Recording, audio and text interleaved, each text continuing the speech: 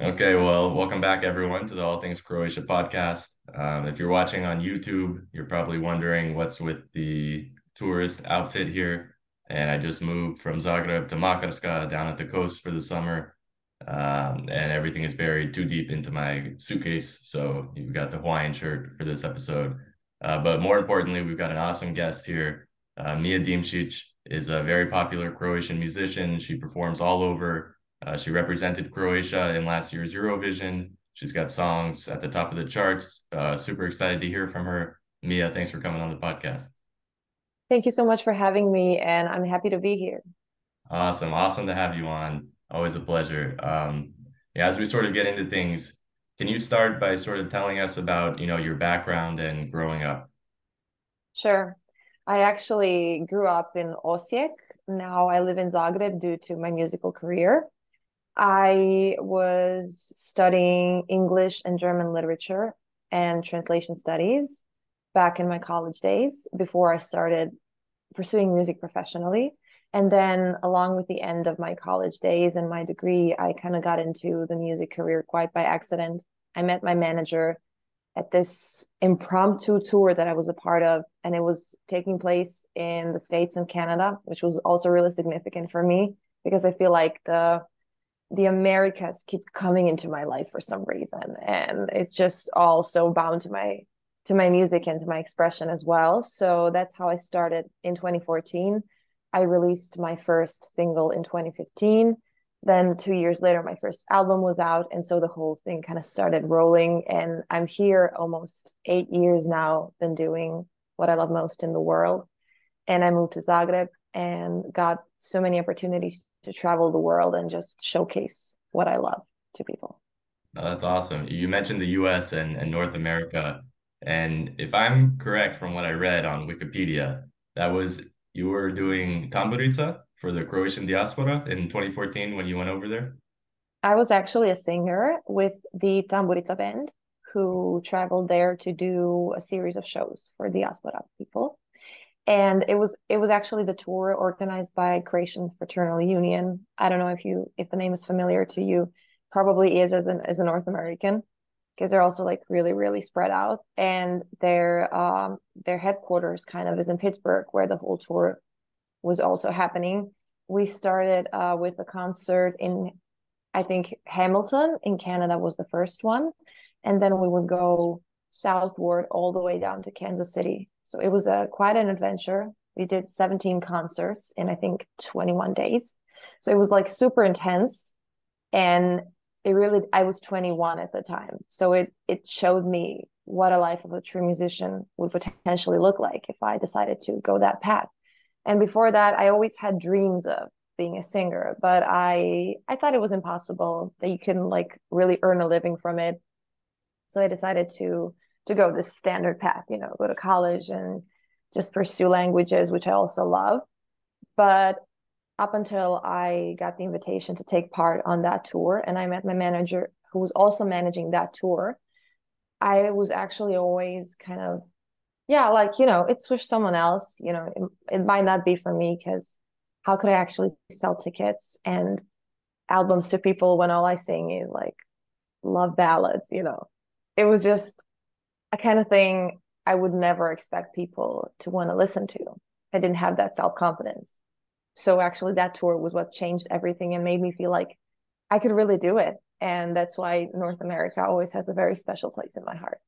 Oh, that's awesome to hear that tour inspired you to, become your own artist. And yeah, you named some cities with really big Croatian populations, Hamilton in Canada, Pittsburgh, of course, huge Croatian population. Mm-hmm. I didn't know Kansas City, actually, I have to be honest. I didn't know they had a big population, but I mean, Croatians are all over the world. I'm Yeah, they, I'm never surprised anymore when I hear whatever city in whatever country that there's a Croatian population. Um, we're a small number, but we're kind of everywhere. You only need to like look hard enough and you'll meet some Croatian people for sure. Definitely. Yeah, that's how it goes. You always find each other wherever you are in the world. Yeah. You mentioned you're from Osijek. I've never been to Osijek. I've traveled a decent amount throughout Croatia, but have yet to be to Osijek. Vukovar was as close as I've been. Uh, Hmm. what's it like in Osijek? How would you compare it, say, to Zagreb? Osijek is a bit smaller, but is still one of the top four Croatian cities in terms of number of people and the size. But I would call it more of like a family town where it's perfect if you really want to raise children who can play anywhere. You know, you can travel throughout the town by bike or even by foot, but it would like maybe take 3 hours, 4 hours, I don't know. But it's still tiny compared to Zagreb, which has its advantages and disadvantages. In this stage of my life where I really am focused on my musical career, it helps to be in Zagreb where everything is taking place, where most of the things related to the music industry. But Osijek is so beautiful. It has a lot of greenery, just tranquility, and people are more like neighbors are more closely connected. Everyone knows what's going on in other one's life, which is sometimes irritating, but sometimes makes you feel like home. So yeah, I would always recommend Osijek to anyone looking out for just quality life, you know, being present and mindful. It that's what it is about. But I feel like it's like that with all the smaller towns. They are always I guess they offer something that cities don't, whereas cities offer more events and happenings and you know places for people to meet and exchange ideas.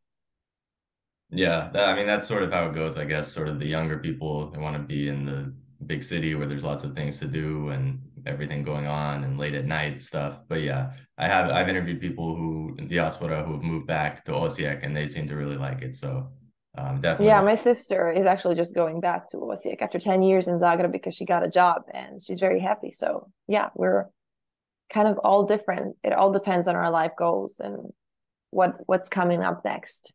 Mhm. Awesome. Yeah. Well, that's I want to get back to the music a little bit. You know, you're a singer, of course, but you also play guitar. And you know, when you Mhm. perform live, you're playing guitar as well as you're singing. When did you start learning guitar and how long have you played for? I actually started learning guitar when I was 16. I was never interested in it before. I always thought it, you know, girls are kind of raised to believe that it's a male instrument, or at least I felt that was like that when I was a kid. I always felt like for girls are piano, flute, violin, and stuff like that.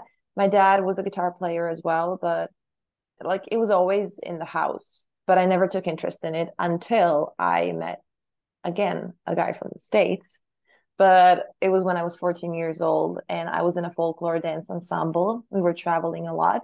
And at this festival in Italy, I met a guy from Salt Lake City, Utah, who played guitar so beautifully and sang so beautifully that I was just like, I have to learn how to do this. This is just the best thing ever to be able to sing and play simultaneously. And so I went back home and started taking lessons, and it just took off real quickly. And I knew that was it.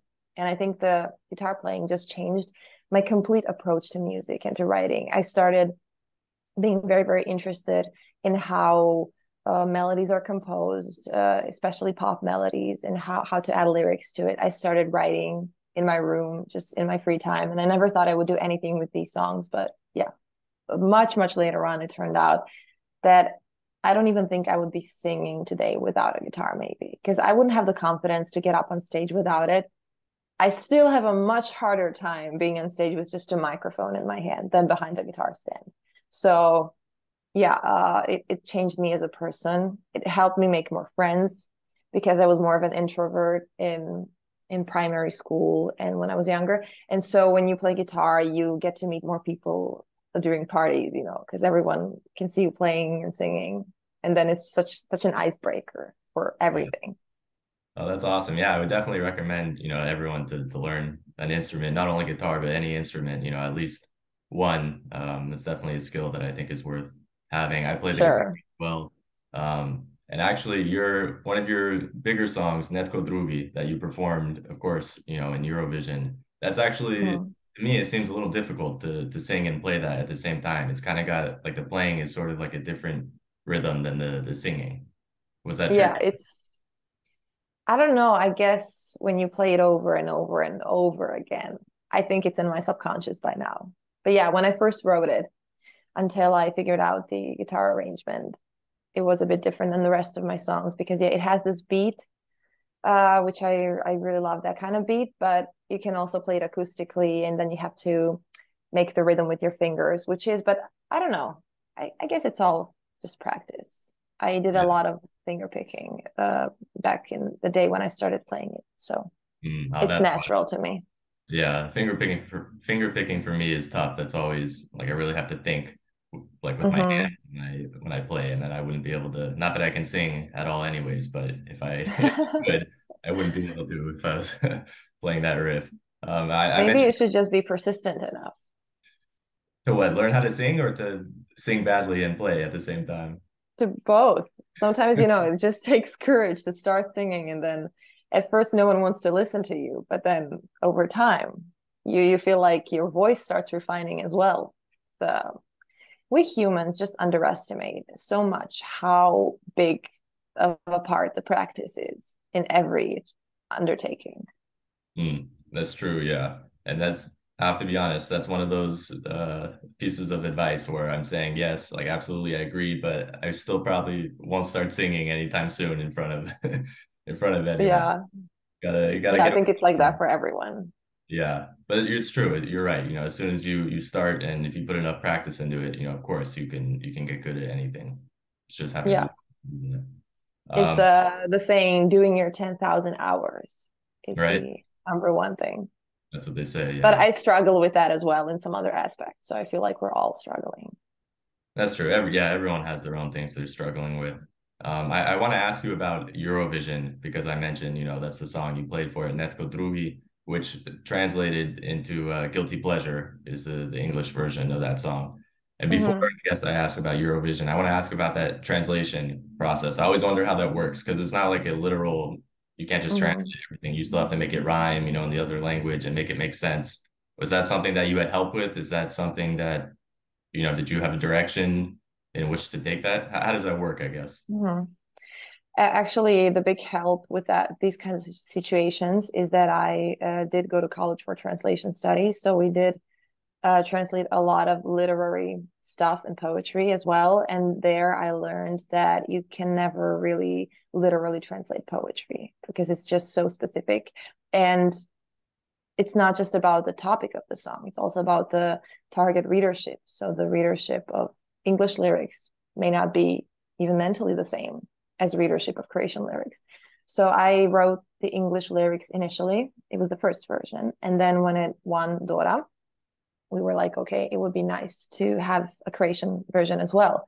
It might not even come to life if it weren't for Eurovision. So with Croatian lyrics, I wrote them together with my manager Damir, who is also a lyricist. So we write a lot together sometimes, and it was really, really tough. I remember we were nuts because we had to switch the perspective entirely and just approach the song from entirely different angles. So in the song Guilty Pleasure, I'm actually I'm actually talking to the third guy in the chorus, like I'm talking to the guilty pleasure. But in Netko Drugi, I'm discussing that with my boyfriend. So it's an entirely switched perspective, but the message is the same. So I think it's important to keep the atmosphere and the storyline. But the exact words with which you're going to do it, you don't have to like really be too stuck on the initial version because you will never get it. It's just completely different metrics with Croatian and English. English is so much, in my opinion, easier to write lyrics with because there's much more rhyme opportunities, much more like one syllable words. Also, Croatian has four kinds of accents, which makes it so difficult to find the rhyme pair because it's not only enough for two words to have the exact same ending at the end of the word. They also need to have the same accentuation, which is just like it's a search. Trust me. If I do hope you ever get skillful in Croatian enough to try to write. You will see it's very fun.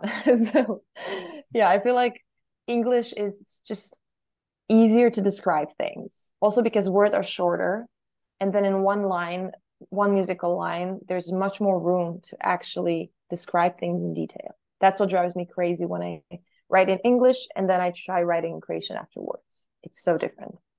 Yeah, that makes sense. Um, I didn't realize that it was first in English. I think when I first heard it, I guess I heard Netko Drugi and assumed that that was the first version. But I do love that you put in the Croatian verse when you performed in Eurovision. What was that Yeah, me like? too. Yeah. Oh my God, that was surreal. Just now looking back at the moment when I came out on stage in Turin, and it's a always a big question. How did you feel? Like I have no idea. I can't remember. It was like I do remember going out on stage and waiting for the song to begin and standing there and just looking around and thinking, like I gotta really feel this moment because I worked so hard towards it. And like all these months of stress, I mean, happiness, but also like a lot of stress and a lot of hard work. We're always about this moment, about these 3 minutes. And now I'm here and like, what do I want to do? How do I want to act? I was just like, I really want to be present and not be afraid. But then when the song started, just the adrenaline kicks in and your feet start doing automatical things you practiced and your voice starts doing everything you practiced and you're just like there, not just like existing. It's really, really weird. I guess it's like when people are getting married or something, and you know how they always say they don't remember half of their wedding because it was so adrenaline filled for them. Or like if you have a car accident or something. I mean, unfortunately, I did have one, and also like it's very blurry because in that moment it's just such a rush of adrenaline. You can't really focus. I mean, this was a really lame comparison comparing a Eurovision performance To a with a car car accident. accident. But I Sounds guess, terrible. yeah, it has the connecting dots, I guess. Yeah, that But makes sense. I'm so grateful that I got to do it. It's insane. I feel like every artist should do it.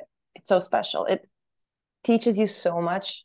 You just find yourself in situations that no one can prepare you for, and you have to kind of learn as you go, which is the most powerful form of learning. I feel like if you do anything in life just waiting for it to be perfect, you will never do anything. You will always be waiting for that one perfect moment. So I always go with the tactics. I will just throw myself in there and then I will try to figure it out along the way. And it's the best form of learning. I agree. Yeah, definitely.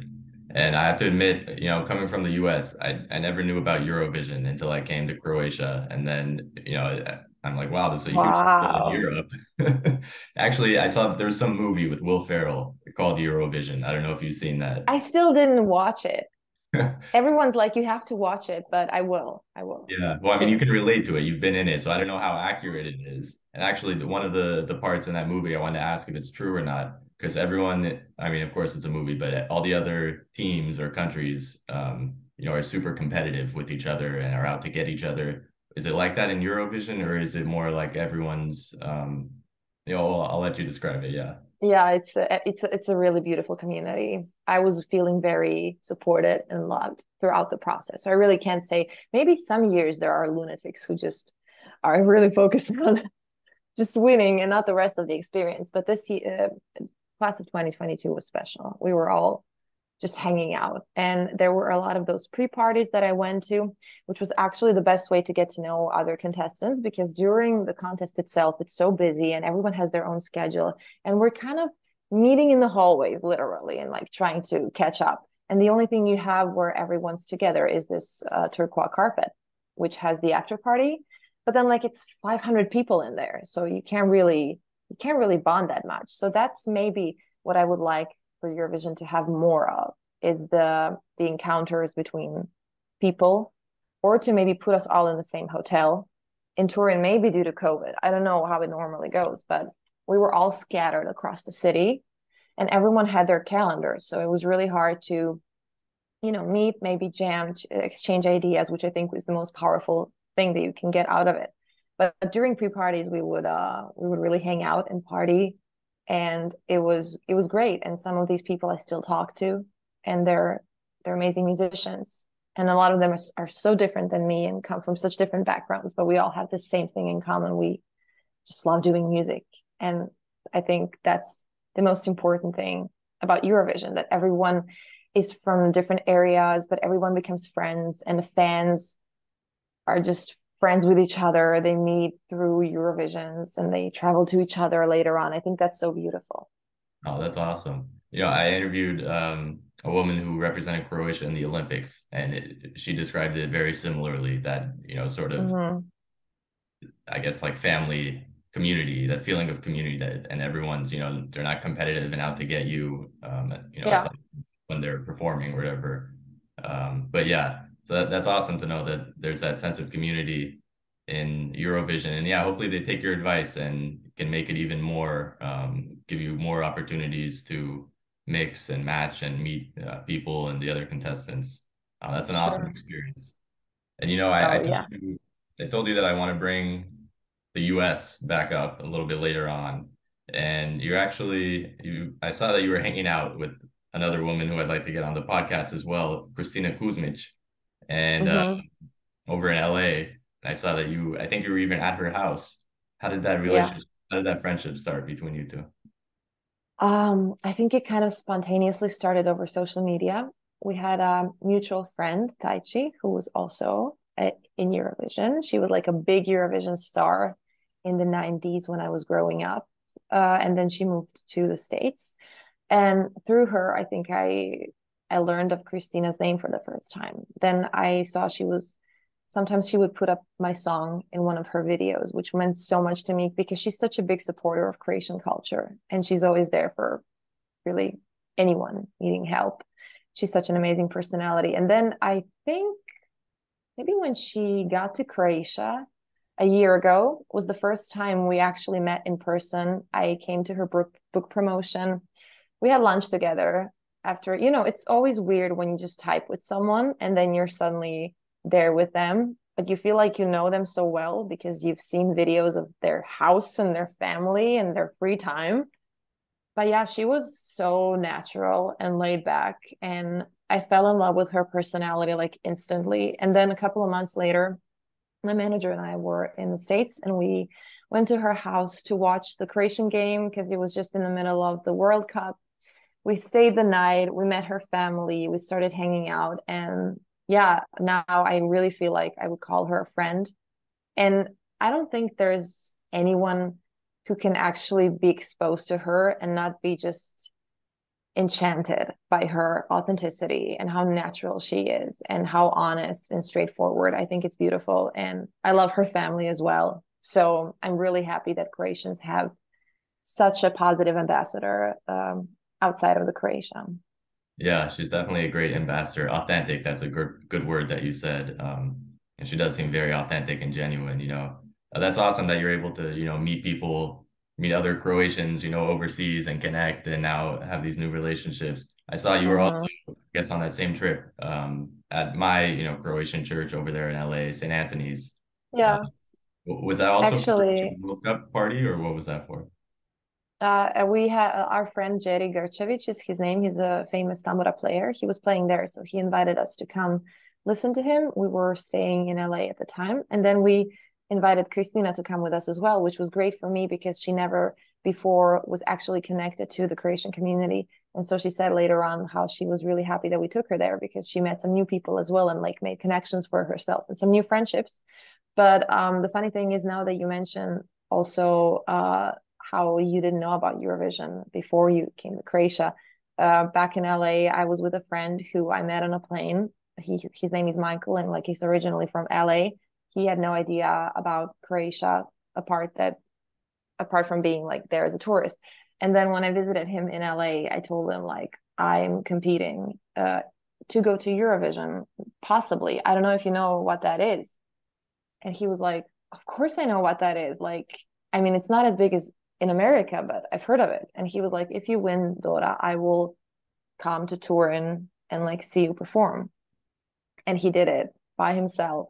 So like that's how I even took him to the Croatian community. So I love, forging relationships with people that may not even meet each other otherwise. So it's really Yeah. cool. Wow, that's awesome. You just met on the plane by chance? Yeah, it Wow. was so funny. We were sitting next to each other, but I'm a huge believer in non-coincidences, in the non-existence of any accidents or coincidences in life. So whenever I meet someone like that and I just feel like there's something, it might be even from a past life, who knows? So we just instantly connected. And now, he met all of my people, my family. I met his family. So it's an amazing friendship, really. That's awesome. That's awesome to see that you're able to create these, friendships and build connections out of them, seemingly from nowhere. I Um, feel like you have to be an open person for that. Definitely, yeah. But that's something that, good will come to you if you can just stay open and be open to new things and new experiences. You can't always stay, I guess, in a box or something, or, Sure. getting out of your comfort zone. That's a big catchphrase that's thrown around, but it is true, at least in my opinion. So true. So true. I agree. The best things always happen to me when I just went to some unknown place and had no idea what I was doing. Hmm. Mia, you've given us some great advice, which I wasn't expecting, to get into sort of advice in this episode, but definitely you've given us some great life advice. It's been awesome to hear about your experiences and, your performances and how you became a musician. Um, Sort of last couple things here as we look to the future. What does the future have in store for you? I'm planning to release two albums till the end of 2023. One will be my first record in English, which I'm very excited about. And I can't wait to share it because it's a bit different than the stuff I've done in Croatian so far. And then also my album in Croatian, my last one came out even before the pandemic. So it's high time, I think. So a lot of work in the studio, a lot of creativity, and I'm very excited. That's awesome. Do you have a tour lined up, or are you still waiting on dates for that? I have a couple of dates in the summer, then some dates in December are even opening up now. And I'm doing Lisinski Hall in Zagreb, 26th of November, which I'm also very excited about because we haven't done it in, I think, 3 years, also since the pandemic started. It just changed so much of our plans, but we're slowly getting back on our feet. And yeah, I invite everyone who is, in the vicinity to look up my Instagram and Facebook where I announce everything. Yeah, where can they find you? I'll let you plug those, your website, Facebook, Instagram. I have a website, miadimšić.com. I have Instagram, Facebook, even like TikTok, even though I feel like I suck at TikTok, but I might be too old for it. That might be one of the That reasons. might be the thing, yeah. Yeah. And of course, YouTube, and I try to be as active as possible on all of them. Awesome. I'll drop links to those as well, so anyone listening can go ahead and click on those links. Now just I've got three quick questions for you as we wrap this up. Favorite Sure. concert of all time that you've been to? Favorite concert. I think Dua Lipa in Vienna last year. I I feel like I cried half of through half of the concert, and it wasn't even sad. I don't know why. I just love her so much. So that Just was that. overwhelming emotions. Yeah, just overwhelming. And I had no idea what was happening. I was just crying all the time. But I had a great time, even though it doesn't sound like it. I believe you. I believe you. That's awesome. Um, this is sort of a deeper one, but what to you makes Croatia special? I think people in Croatia are special, warm, hospitable. We have no trouble connecting and opening up. I think that's the most worthwhile thing about Croatia. Awesome. On that line, I guess I have four questions because this is one more. Favorite food? I guess it I doesn't feel have like to be it's Croatian. I feel like it's pancakes. Such a cliche answer, but cliches are cliches for a reason. Now, is that like palačinke pancakes or like American thick IHOP pan? Like palačinke. Okay, okay. Actually, I always wondered why. I mean, you studied translation. I have to be honest, I hate that translation of pancakes because I feel like we just call them crepes Yeah, if we're talking about those types of like yeah. palačinke. It's definitely crepes, but for some reason we always use pancakes as synonyms. But Uh, most people don't know the difference really, because hmm. most people don't know what American pancakes even look like until Yeah. they travel. Because crepes are so standard in every household in Croatia. Like that's all you will get Mhm. at the table as a kid. What So what's for the us, best for some side? reason, it's Mozzarella? pancakes. What? What's best to put inside the palačinke? Nutella or some jam, fruit, or I what? mean, depends on your it even like for me it changes throughout the years. 2 years ago I would have said Nutella with no thinking, but now maybe even jam. So I don't know. But you can do all kinds of stuff. Sometimes put bananas. I will put some fruits, cherries. I will put like whipped cream, nuts, cookies. You can do anything you like. But like maybe Nutella and jam would be the most standard. Yeah, yeah, me too. Although I tried recently like the salty palačinke with like ham and cheese and stuff. Mm-hmm. Oh, Completely also different very flavor, good. but also very good. Yeah. Yeah. Um, So you should like do both. Start out with salty uh, and then ending with like a dessert. Not at the same time though. Like start out with this like as a main dish, like a salty pancakes, and then finish with jam or chocolate. That's the way I like to do it. Yeah, that's not a bad idea. I might have to do To that. try it. Mia, last question for you here. If you could go back in time and see one band or artist perform, who would it be and why? If I could go back in time, you I mean guess like someone who's not alive anymore? I guess they don't have to be not alive anymore, but just Okay, or if you have like a concert that you would have loved to go to or sure. like during their prime or something, even if they're still playing now. Yeah. Maybe that would be Taylor Swift.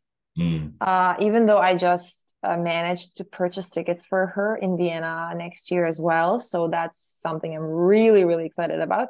But it would have been also cool to maybe witness her at the beginning of her career because it was so different and she was doing this country thing. And I was a huge fan of her in high school. So I feel like that would have been a very powerful experience as well. okay. And congrats on getting tickets. I've heard I haven't tried it. Thank I'm you. a big fan, Oh but my God, it's it's really hard. insane. That's crazy. Yeah. Well, Mia, that's all the time we have for this episode, but I just want to thank you so much. It's really been a pleasure having you on the podcast. And it went a couple Thank you. different directions than I expected, but I thought it was great and really cool hearing all these, different advice and life stories and all these things from you. It's never just about the music. It's always about some life philosophies. We just can't go without it. I guess that's why we write songs. And that's true. Yeah, that makes a lot of sense. You can't just have the music by itself. There's always a story to it. Well, Mia, Yeah. thank you again so much for coming on the podcast. I really Thank appreciate you it. for having me.